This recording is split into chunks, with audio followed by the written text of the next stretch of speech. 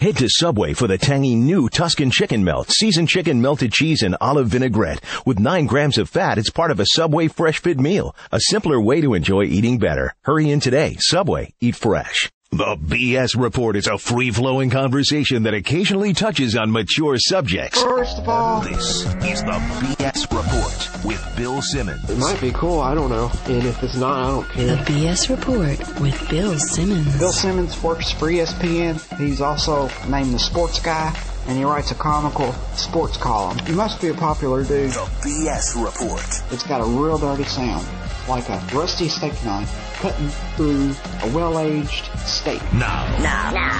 Here's Bill Simmons.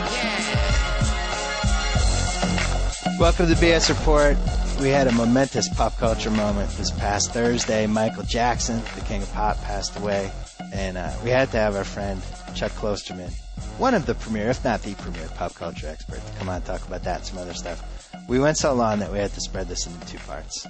My apologies. Here's part 1. Chuck Klosterman on the Subway Fresh Take Hotline. What's happening? Everything. Have you digested the death of the king of pop? I guess I have. I was in Milwaukee when it happened, and a guy just told me Michael Jackson died. And then I had the audacity to call someone in New York to find out he'd been dead for or the announcement had been 20 minutes ago, and they were shocked I didn't know. I guess people just assume everyone's supposed to know everything simultaneously. But yeah, so I mean, it's definitely shocking, of course. I mean, I don't know if that's surprising, but you know. I wasn't shocked. It was one of those things that I heard the news. I was like, yeah, this makes sense. You know, when it was being rushed to the hospital, it seemed, you know, he'd been weird. He'd been kind of in seclusion the last 10 years. It seemed like he never seemed to me a guy who was going to grow old. Well, he was a prime candidate to die, certainly. Yeah. You know, but it's still, of course, kind of jarring. Yeah. I have actually been sort of more interested by, I don't know, by the response to his death. I guess in some ways it's kind of predictable, but it just drives me crazy whenever this situation happens. Yeah, that's one of the reasons I want to have you on, is because I have to say I did not anticipate the response. I didn't anticipate that people would be this affected, and especially in the African American community, much bigger than I thought it would be in terms of he's the king, we'll miss you, and it's like the last 12 years have been swept under the rug, basically. Well, where have all these 15 years. people been for 25 years? Yeah. He's been an object of ridicule almost nonstop for 2 decades, okay? So over this entire period, pretty much if Michael Jackson came up in conversation, it was either like kind of a straw man for weirdness, or it was just some kind of criticism of him in general. And now, after he dies, I understand people saying great things about him, you know, after someone passes away. I mean, he was this sort of iconic, brilliant musician, but what I think is weird is all these people now creating this false narrative about their relationship to his music. How come you go on Facebook now and you just see literally all these people talking about how, like, Thriller was the soundtrack to their life, and they remember, you know, watching, you know, like the Smooth Criminal video and all these things. How come no one had mentioned this for a decade? And now but it's like, it's almost as though they watch television and they see that this is sort of a big moment, and they really want to feel as though that they were a part of that experience. I just think it's so curious to see people try to reinvent their relationship to somebody once that person dies. Yeah, from my standpoint, he was certainly one of the defining musicians of my childhood. I wouldn't put him at the top. I'd put him, you know, I definitely when I think back to like maybe 1979 to 1985 or 1986, I remember different moments in my life that he may have been involved with. But I could also say that about Kurt Cobain, Tupac, like, you know, a million different musicians. Yeah, you're picking all the dead ones. What about the people, you know, how come people aren't saying, you know, how important Boy George is now, and how Boy George sort of represented, you know, this move toward really kind of accepting gay people in public and sort of living a transgressive lifestyle, which is what they're going to say when Boy George dies. Okay, yeah. And they're going to say about watching the Karma Chameleon video, and they're going to have all these memories about it, but no one's saying that now. He's got to be dead first. I was watching this weekend, you know, all these specials, and, you know, probably, okay, I would say maybe one of the best single performances I've ever seen was when Michael Jackson was at the Motown 25th anniversary special. Agreed. Everyone has said this, okay? Yeah. Everyone has mentioned this. But people are actually going too far with this. I saw one person was saying how for weeks after the 25th anniversary special, all people were talking about was this performance of Billie Jean. In a couple of weeks, people aren't going to be talking about the death of Michael Jackson. It was totally untrue that it was such a part of culture that you could not escape conversation about his performance at the Motown special. But people seem to want to remember this now. They want to have been part of this person's life. I don't think it seems really unreal to me.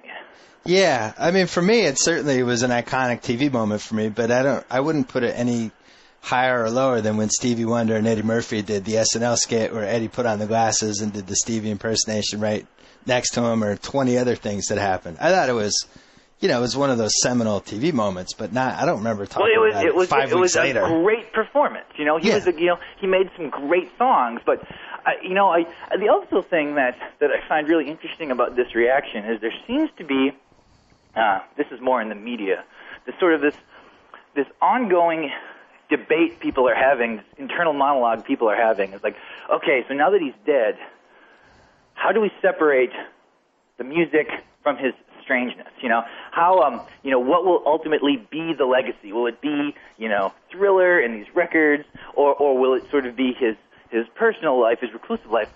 And to me, they seem completely connected. That it would be impossible to think of one without thinking of the other. Certainly, the greatness of his music, to a degree, was dependent on his astonishingly bizarre sort of worldview. I mean, it would be very odd to try to look at Thriller without thinking of the person who made it and the person he was going to become.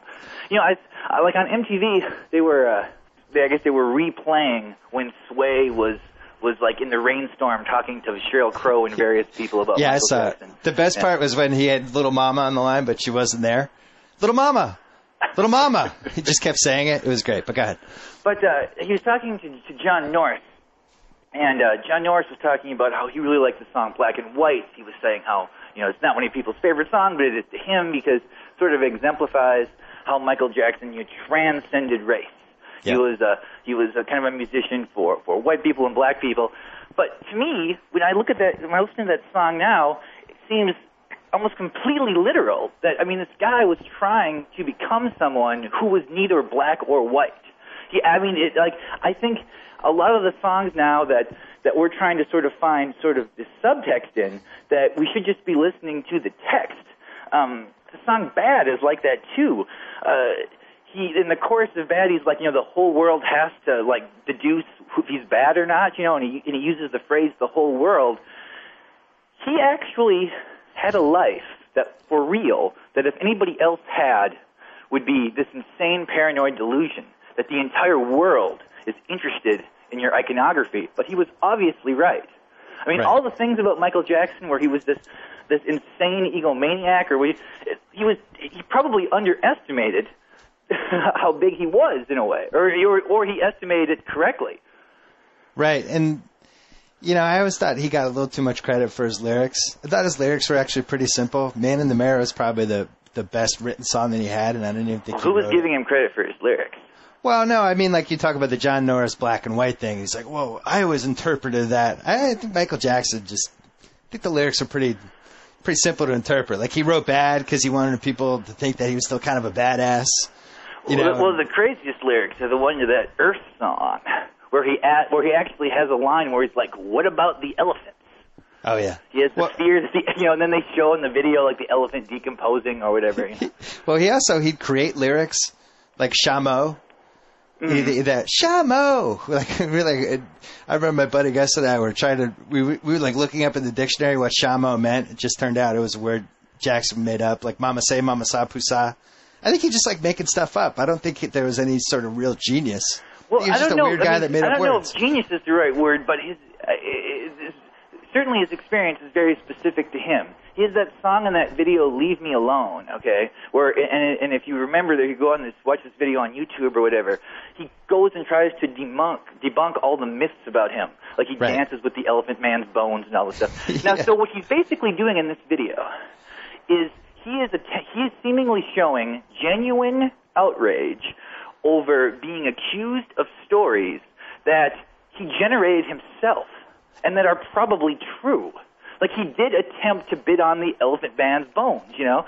Yeah. And that story would not have gotten out unless he promoted his own weirdness. And then at some point he's acting as though this has been like cast upon him. I really do think he's probably lived the strangest life of any American. I can't think of even who would be next. Well, I wanted to piggyback on something you said earlier. You said it's tough for you to separate the strangeness from the music.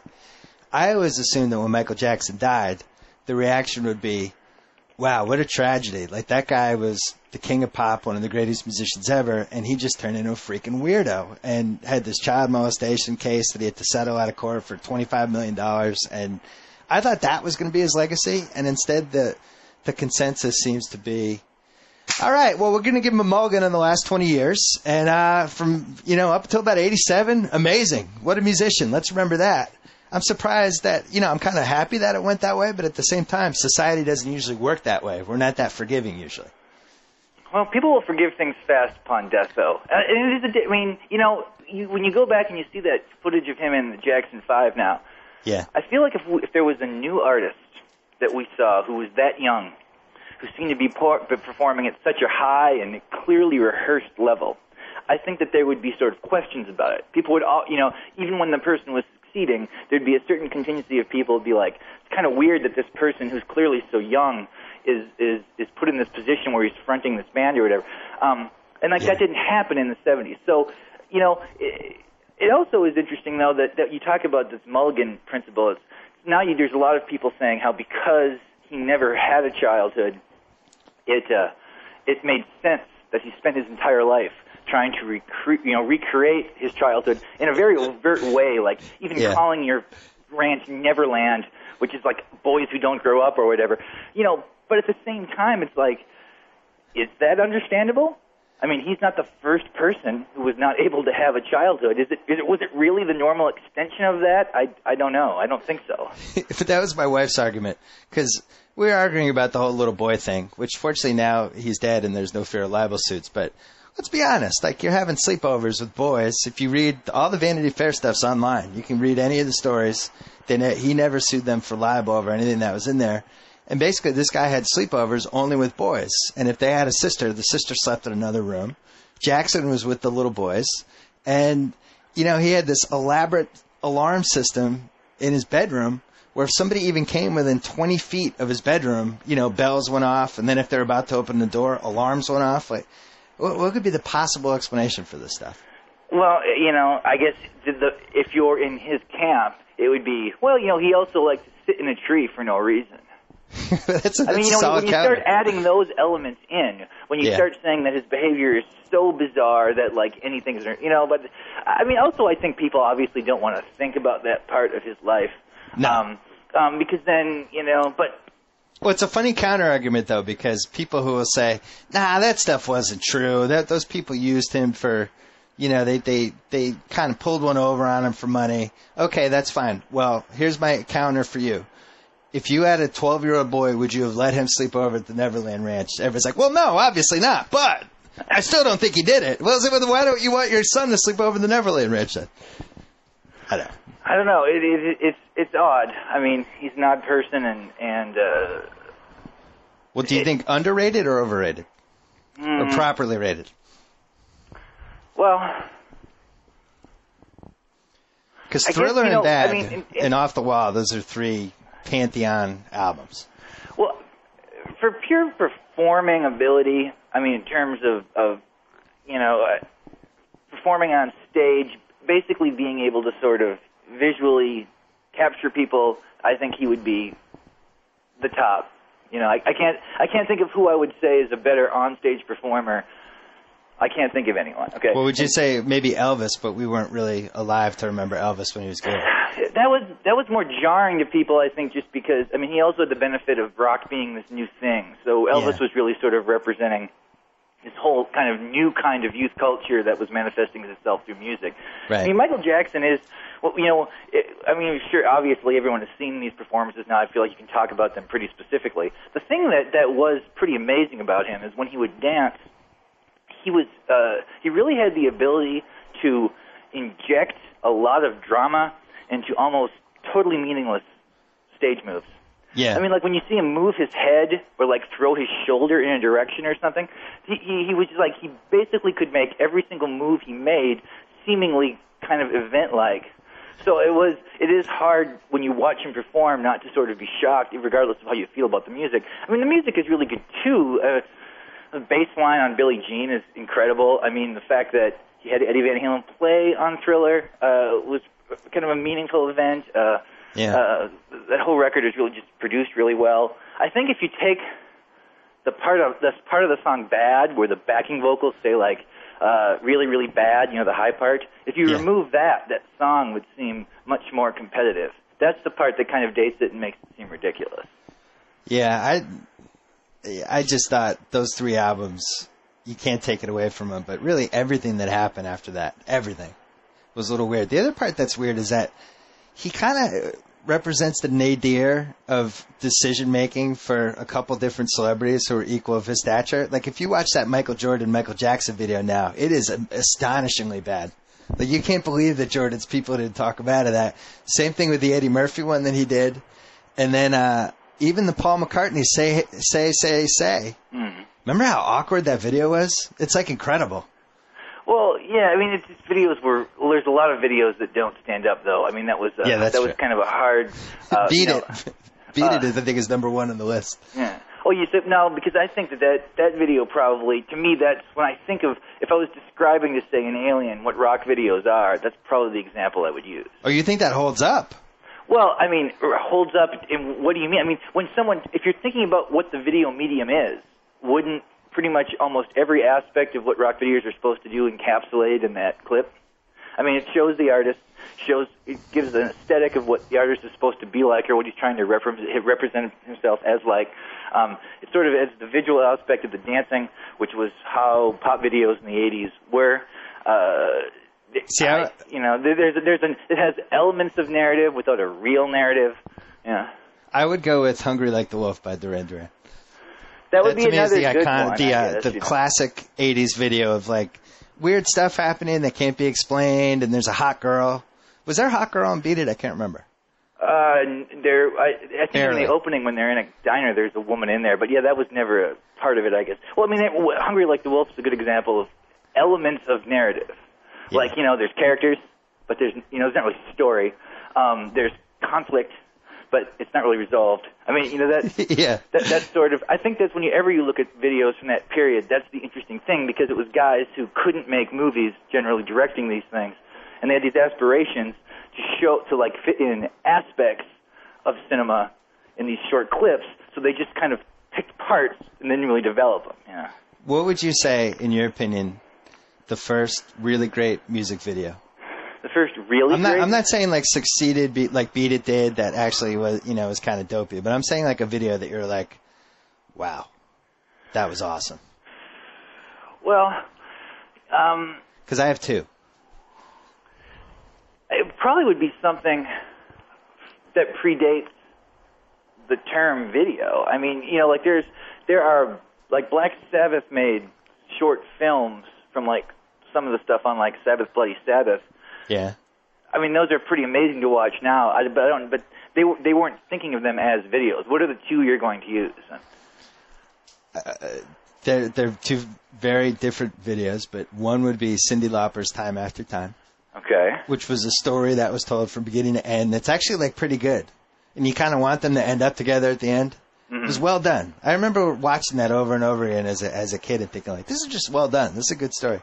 And then the other one, which still holds up, and I just watched on not YouTube, but another one of those sites, Daily Motion recently, Bronski Beat "Small Town Boy." Well, there's some interesting selections. I would not remember that one? I'm trying to think. Actually, I'll be honest, I don't. Jimmy Somerville riding a bus he's in some foreign country. I don't remember what country it was. Turns out he's being beaten up by his dad. He's having flashbacks to it, and the dad throws him out of the house, and it just ends with him like riding on the bus, just sad, like his life hasn't worked out. It's really like, it's almost like you watch it and you think it like could have won an Oscar. So when you're saying a video holds up, what you're saying is that it seems like it could be made today. Yeah, like you watch it now and you don't think how corny it is or how nostalgic it is or how they should have done this or look how 80s this looks. Well, but I feel like that's part of it, though. I sort of like the fact that videos are periods, are period pieces for that era. I think like probably the video, if you honestly like the first video that I really loved or still I really remember is the video of Jump from Van Halen. Yeah, that's a good one. And what I like about it is that really shows what the mentality of video creation was at the time, which is that this is a commercial for the album. Yeah. And that we're playing the song, and we're going to literally do what the song is about. We're literally going to jump. In slow motion. And it's the band performing in an empty studio as if they're having a concert, but no one is there. But I think it really kind of shows what Van Halen was at that time, or the way that Van Halen wanted to present itself. So to me that's. So I think that videos are supposed to a degree, be dated, feel dated. Yeah, I would agree with that.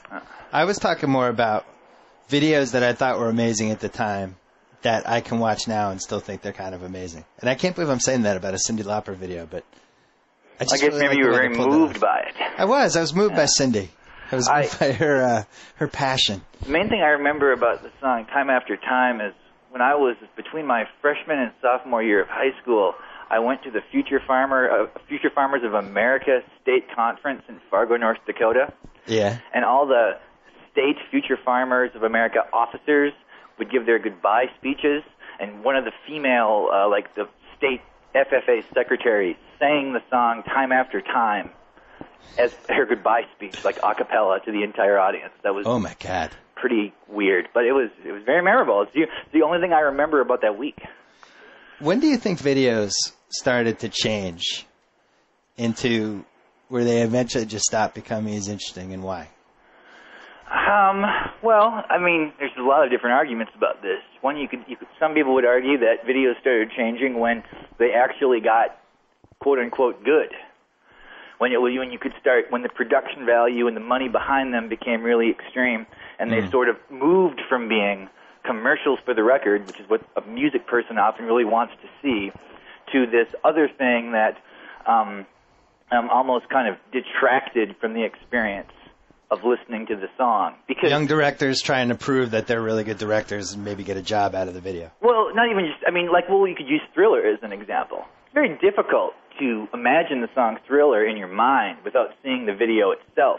It actually would seem as though the song was conceived with that idea, which is interesting because that was probably impossible. MTV wasn't showing black artists at the time. So it's crazy that Michael Jackson thought he should, obviously the song on Thriller he liked the most was kind of Thriller, the one that he thought was most emblematic of it because he named the album after it. He didn't write that song, but he obviously saw it as something that was what he wanted to sort of demonstrate. And he could have never envisioned that video happening because at the time he would have had to think, well, it doesn't matter how good these videos are. MTV's racist, they'll probably just never play a black artist. Well, I think the only one they were playing at that point was Rockwell. Right, it was later, Oh, was that? What was that? Well, because Michael Jackson sings on that song. Didn't Say come out before Thriller? I think it did. I think because Say was the first. I do not think because Say was on McCartney's record. Yeah. It was before Thriller. I don't know. No, because any video that you're seeing that you remember seeing Michael Jackson in is kind of post Thriller because Billie Jean was the first video MTV showed with a black artist. Yeah, that's true. So, that's a surprisingly underwhelming Michael video. Jackson is on, sings that. I mean, that showed how famous he was at the time. That single by Rockwell was able to chart simply because he sang the chorus on it. I haven't heard Rockwell's. Is Rockwell dead now? I was going to say, it's been one of the most unexplained questions of the last 30 years. Why Michael Jackson sang on that Rockwell song?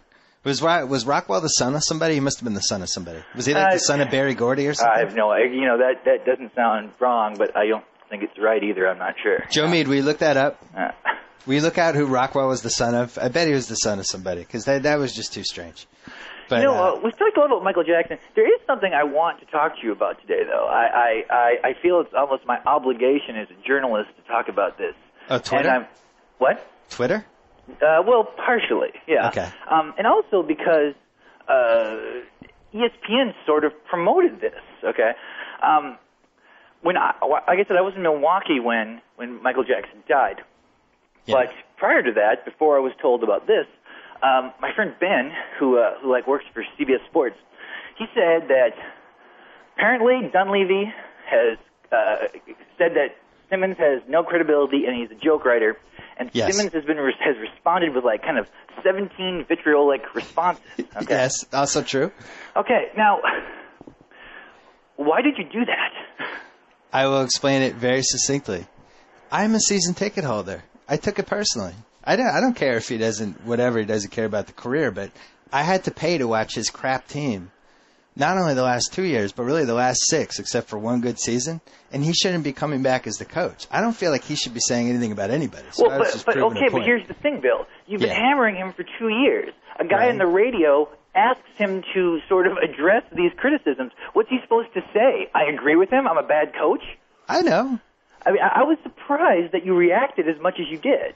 It drives me crazy that he's the coach. I will fully admit that I'm not totally rational about it, because the players don't like him and the fans don't like him, and they won't fire him because they're too cheap. Well, and okay, he walks around like he's doing a good job. Okay, you're getting into tricky ground here, though, William. Yes. Because, Why?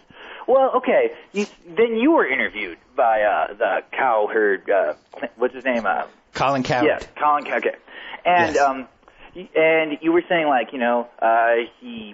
the players hate him or whatever, and he said, "How do you know this?" And you said, "Well, I know things." Okay. Right. But now you're in a position where you're not really a fan.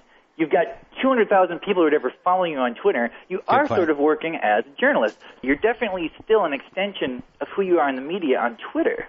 Well, let's figure that out. Do you think Twitter is real journalism? Is it real? Well, I mean, it's real media. I don't know if it's necessarily real journalism, but it's definitely media.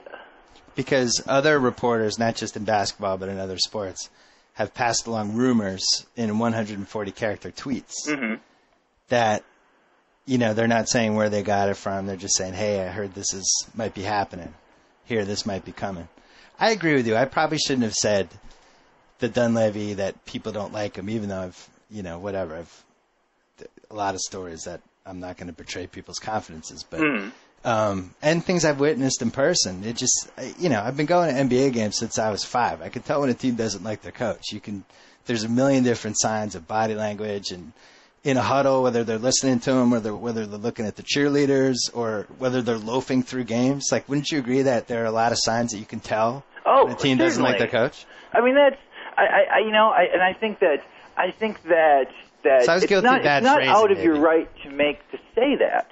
Right. But to me, it just seemed as though, as much as you've written about him, and when he goes on the radio and takes a shot at you, don't you just have to kind of go like, well, I guess that's what I expected him to do?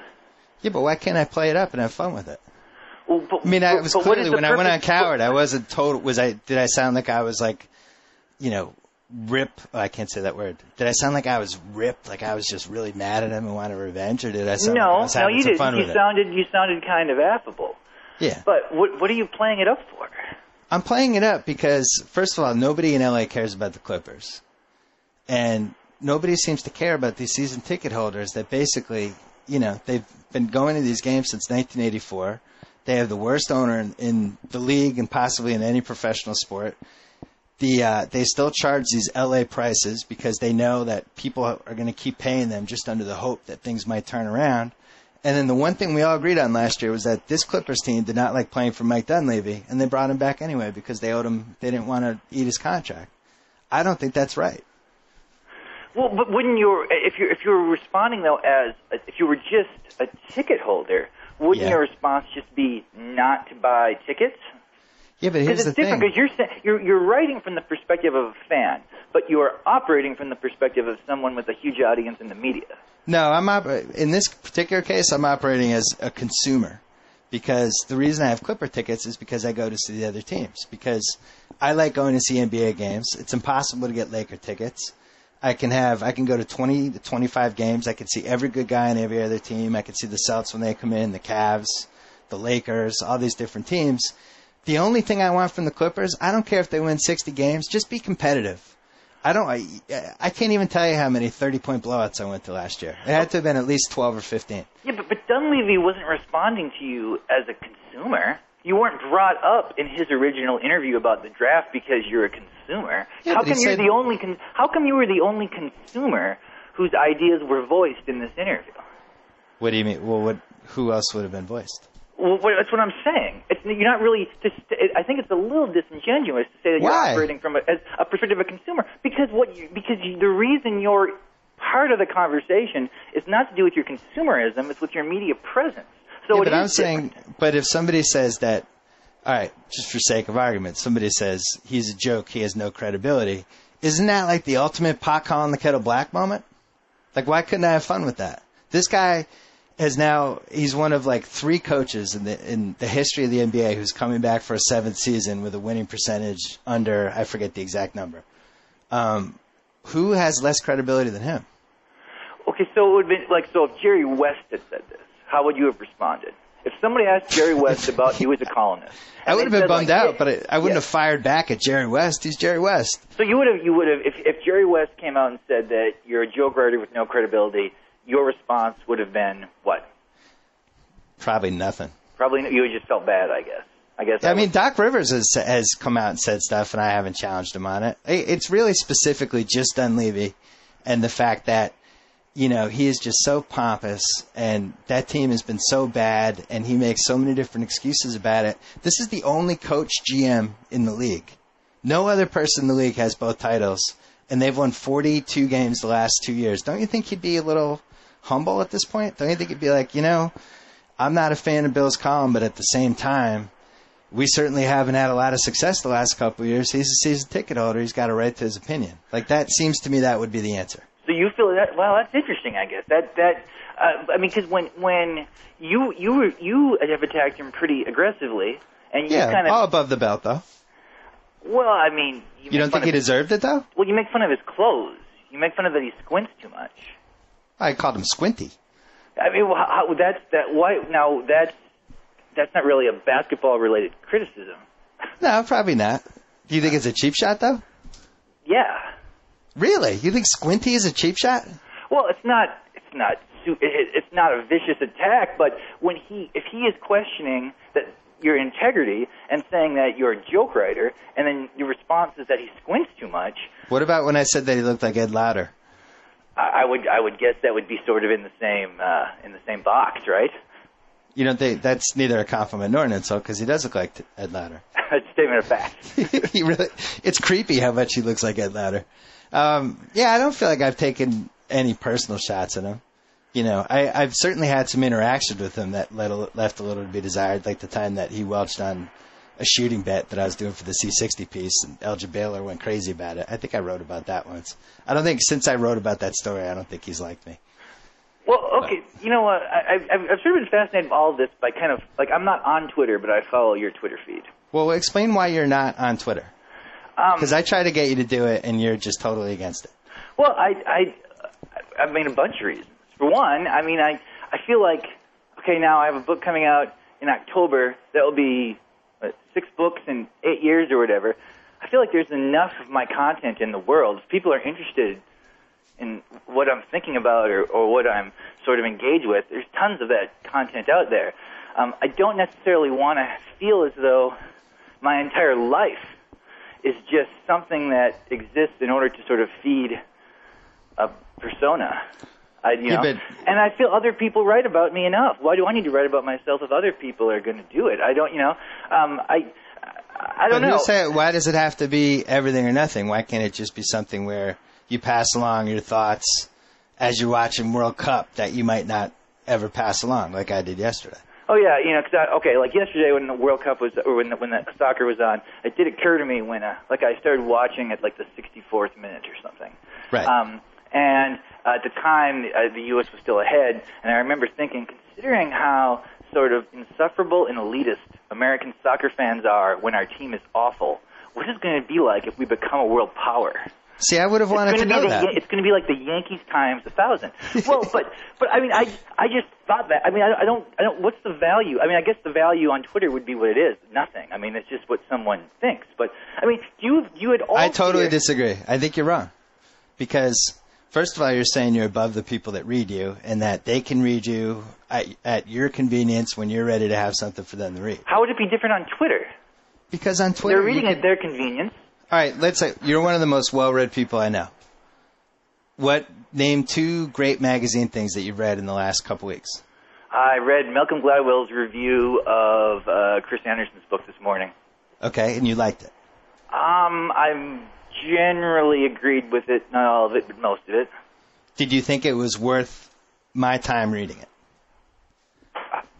Sure, I don't know. I mean, you're saying that I should do it in order to convince people to read things that I'm reading, or I don't... No, I'm saying that you could use it kind of like I do as a tool to pass along stuff to readers, to react to stuff that wouldn't be worthy of actually, a whole essay or a book chapter or whatever. But like, for instance, today the MLB or Fox announced that they're going to take Twitter questions during the All-Star game. So I posted a Twitter question: why do you guys continue to have this embargo on Saturdays where I can't watch my team even though I'm paying for the extra innings package? Because I've been joking about that on Twitter over and over again. I pay for this extra innings package and I'm not allowed to watch the Red Sox on Saturday because Fox has a whole embargo on Saturday afternoons, basically. Mm-hmm. Now that's something here. I passed on the Twitter thing. Now other people can Twitter, Fox, whatever questions they want, and have some fun with it. Well, yeah, I'm certainly not telling you not to be on Twitter. I know you're not. I'm trying to convince you to go on Twitter because I think you'd be funny. And I think you'd read things that maybe I wouldn't know about. Or you'd pass along some weird clip that your buddy sent you that you're like, wow, maybe a lot of people haven't seen this and they would be interested by this. I don't know. You just don't want to be a part of our lives, is what you're saying. Well, a part of whose lives? I mean, you have like 200 and some thousand people who follow you. Yeah, but Ashton Kutcher has 3 million. I mean, well, okay, those numbers don't mean anything. In both cases, I just think that, like in some ways you feel, okay, here's maybe a way I can describe this. Okay. I feel like when do people, artists of any kind, writers, musicians, filmmakers, when do they start getting in trouble? I feel like they start getting in trouble when they try to extend their quote-unquote brand farther than what their actual audience is. Right. And they start saying that they start trying to appeal to people who aren't really the kind of people who's supposed to be reading or watching or experiencing what they do anyways. I mean, I don't... so you're saying that people on Twitter are beneath you? How are they beneath? No, I'm kidding. No. It's like, I mean, you sort of know you've expanded sort of the base of followers, You always have to turn things back to my career. Well, I think I'm the whatever podcast we're doing, we turn it back. I'll tell you why I'm doing it. I've only been doing it for 2 months, and I just think it's fun. It's a different format, and it actually helps me in terms of writing one-liners. It's actually good practice. So some of them work, some of them don't. But it's kind of workshopping material, kind of. Yeah, it's kind of got me in the habit of, instead of writing notes down in a journal or whatever, like when I have a thought or something that I want to use, and I'm sure 3 months from now or 6 months from now, I'll probably be down to 1 Twitter post a day. But right now I'm having fun with it, and I enjoy trying to craft the 140 character posts. I just have fun with it. See, there's things that you're probably right. I'm probably wrong about this. I mean, you're involved in something I'm not involved in, so maybe you're a more authoritative person to comment on. But there are things that worry me about it. I've seen this happen. I don't blame you. I mean, I've seen this happen with talk radio, certainly with basically all the major blogs, and to a degree now with Twitter. Where what happens is that people start. It's almost impossible, sort of, not to become infatuated or at least a little bit interested in people responding to you directly. And what I fear that often happens, and I had this same fear, I kind of had this fear when you do all those mailbags, start to think are interesting, and sort of the tacts you take tend to reflect what you're getting back from the audience. But it's only a thin slice of that audience. It's only this certain kind of person who actively wants to be involved with what they read in this really kind of real, kind of a tangible, sort of self-gratifying way. You're talking about the loud minority. Well, yeah, we're just, okay, take any of the big sports blogs. They all were better when they started than when they began to attract the commentating culture. Because what inevitably happened is they saw what kinds of posts get the biggest response from commentators, and those become the most read pieces. And then they all shift toward the kind of the select topics and ideas that generate that kind of response. I do think that there's something very detrimental about trying to be a creative person and constantly interfacing with the audience you're creating for. But who said you had to interface with the Twitter audience? But you are, because if I put Sports Guy 33 into the Twitter search field, I see a whole level of people who are writing directly at you, and I don't believe you're not reading them. Yeah, but I also, the emails that people send in through the ESPN thing, I think those are more interesting than 140-character Twitter things. It's the same thing, though. I mean, you're a big fan of the mailbag. You like those, right? That's kind of one of your. I think I've seen you say those are your favorite. I love columns, those. right? But here's the difference, though, with the people that usually write in, and one of the reasons I think the mailbag still works is because it's a whole wide range of people. Like I get emails from people in law firms and people in college, people in high school, people who are supposedly at work at real businesses. I don't think it's a typical intersection that you might normally see. I know, but it's impacting the way you write. But I haven't done a mailbag in 3 months, though. But I'm saying this over time, that there are certain subjects that people consistently ask you about and want to know about, and I think that has become more intertwined with the things you write all the time. Yeah, but couldn't we say that about you, though? Teen Wolf, for example. I feel like that's just because you've it's written about Teen Wolf, and then all these other people will write to you anytime that they see like some kind of Teen Wolf moment, and now it seems less organic to me. I would flip that around, though, because Teen Wolf's been on all the time. Well, I mean, people end up writing about whatever movie is being shown constantly. Like if something's in the TNT so loop. You're saying that the amount that you get emailed about Teen Wolf is only reflective of how much Teen Wolf is shown. Actually, I would say and here's why. Because I don't think I've written anything about Vision Quest the last couple weeks. Maybe I might have done one in passing thing, but I'm getting a ton of emails about Vision Quest lately because it's been on all the time. People email me about what's on. I don't think they email about what they think, because I wrote something and now they're trying to pile on. Usually the emails that I get are stuff like, I was watching Castaway last night. Did you ever notice? Like if I'm getting a TV email, it's usually something like that. Well, but when you go and look at the people who were responding to you on Twitter during the NBA playoffs, there was an endless number of writer who was contacting you talking about refereeing, okay? Because this is one of the things that's like a really hot button issue with you and that you consistently talk about. So you're saying people feed my need to talk about officiating? No, I don't think they feed your need to it, but I think that it validates in your mind that these are things that people respond to, and unconsciously. How do you always try to turn these podcasts around on me? Well, why don't we talk about you? I mean, let's say you go to book signings. You're telling me people don't bring up the same kind of topics to you all the time? Totally do. They totally do, and I'm hyper conscious of it now because I realize that, how does someone become a caricature of what they do? It's when they start to lose the sense that the things that they're creating are coming from inside of them as opposed to from outside sources. Yeah, but I still feel like everything I'm writing is coming from it's stuff that I notice and things that I watch and things that I care about. Like with the officiating, that's something that I've been writing about for 10 years, and I still think they're doing a terrible job with it, and they don't care about that the system's broken. They don't care that they're trotting out referees who are in their 60s. Oh, yeah. I think it's a real problem. I agree with you. I think I wrote you an email about one of your columns about this that I thought was particularly good, in fact, didn't I? Yeah, you liked the ref column. But, I mean, what I could have done, and which I didn't, was obviously I'm not going to pile on that column by running a whole Microsoft Word document of people who agree that, yes, the NBA officials is a problem. I think I kind of go in and out of it. You know what I'm saying? Like I said my piece. The officiating's a problem. That was the only column I wrote about it, and that was it.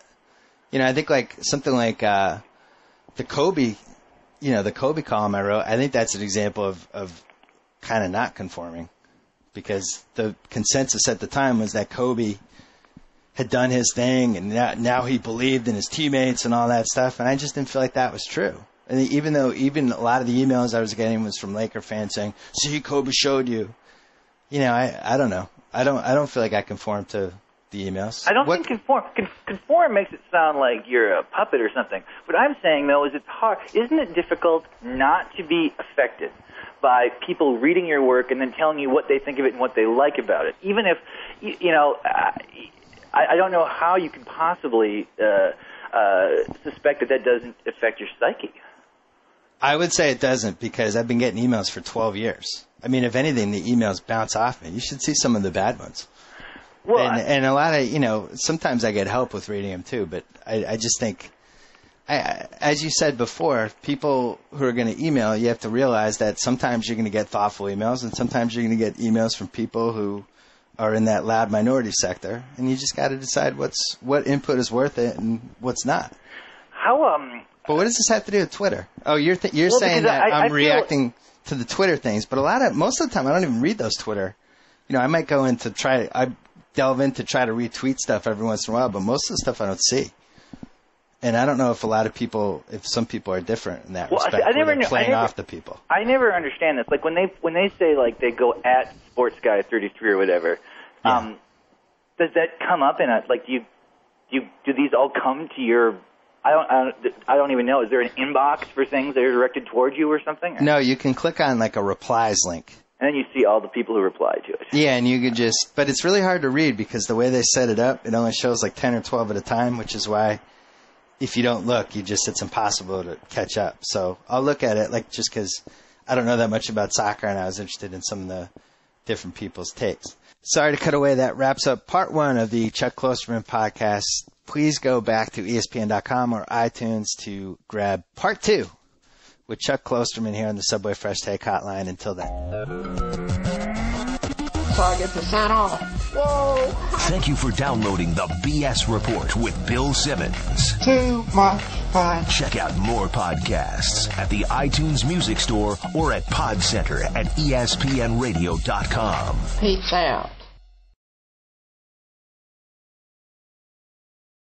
That concludes, ends, finishes, wraps up another BS Report. With all the talk about baseball, the upcoming football season, and hockey playoffs, Bill Simmons neglected to mention something which frankly cannot go unstated. Okay, here goes. For a limited time, hurry into Subway and enjoy the new Tuscan Chicken Melt. Lovely seasoned chicken, melted bubbly cheese with olive vinaigrette, piled so high with the crisp veggies you love on your choice of freshly baked bread. All that deliciousness with 9 grams of fat. It's part of a fresh fit meal.